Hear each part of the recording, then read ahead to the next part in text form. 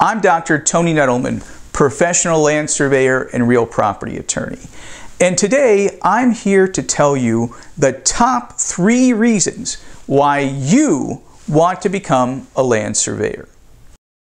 Reason number 1, every day is different. One day you're doing a boundary survey in the woods. The next day you're doing a topographic survey for a new park. The third day you're climbing on top of a bridge to see if it was built in the right place. It's a really exciting profession. Now, you may choose to specialize in one field like UAS or boundary or topographic, but you may also decide to be a general practitioner and do all of these things. As long as you have the competence and the skill to do them, you can do whatever type of survey you want to with your single PLS license. Reason number 2 to become a professional land surveyor is you get to be a detective. You know, you get to look back in documents, in journals, you get to look back in land history, not only for decades, but possibly for centuries. You know, I was working on a case and I'd go all the way back to the founding of this Texas town, which is now a city, and it was really exciting to see the original map that created this town and how the original map, you know, back in the 1800s is still being used today.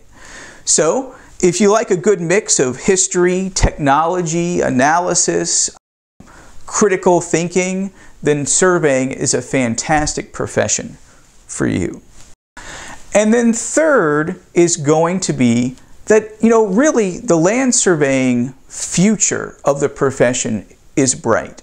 You know, there are a lot of headwinds. It's tough to get licensed.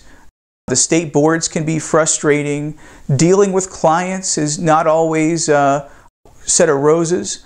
But at the same time, great wages, great work-life flexibility, definitely a rewarding career.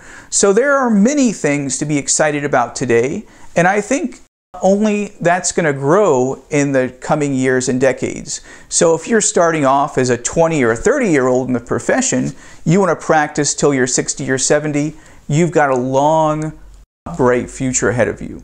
So think about why you believe the surveying profession is great or not, and comment below. I'll be excited to see what you have to say. Until the next video.